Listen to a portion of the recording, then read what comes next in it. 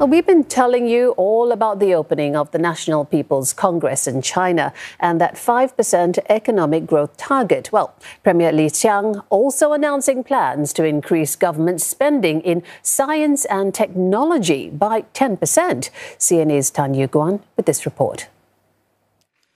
今年中央预算内投资拟安排7350亿元，用好 超长期特别国债，更大力度支持两重建设，培育生物制造、量子科技、具身智能、6G 等未来产业。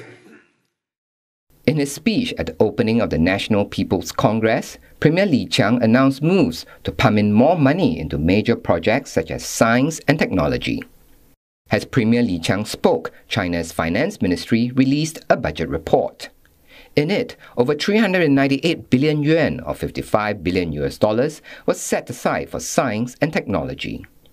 That's a 10% increase from last year and the third biggest sum in the list of key spending items outlined in the report, behind expenditure on national defense and debt interest payments. The same paragraph outlined a 5% increase for education.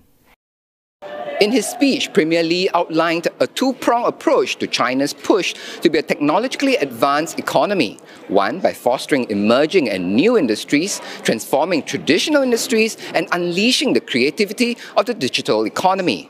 Two, by strengthening the foundations through building a quality education system, enhancing the caliber of tech talent, and improving the country's self-reliance in technology. I think since the DeepSeek arrival, there's an increase in confidence in China, not just in terms of developing AI, but in the talent pool from the university. And I think in the speech, he talked about how to invest more into the secondary school or high school and giving free education and cultivate the talent. I think that's very strategic long term.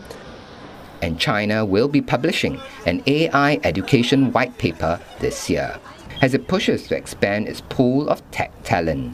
今年，中国将发布人工智能教育白皮书，为学生提供更好的数字化时代、智能化时代的素养和能力，进一步加强科技教育和人文教育的融合，更好地推动教师素养和加强我们国优国培计划，为我们教育强国建设中的 基础教育优质均衡来做出我们贡献。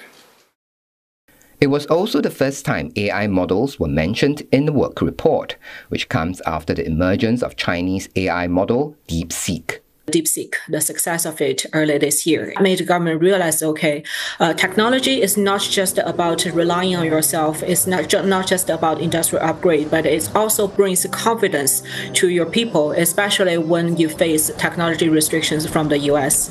And that is this confidence that actually supported China's stock market this year and also contributed to the improved consumption in the past few weeks. So far, only broad government strategies have been announced. As they say, the devil is in the details. In the coming days, all eyes will be on how the ministries and the local governments translate those strategies into actual plans. Yew Guan, CNA, Beijing.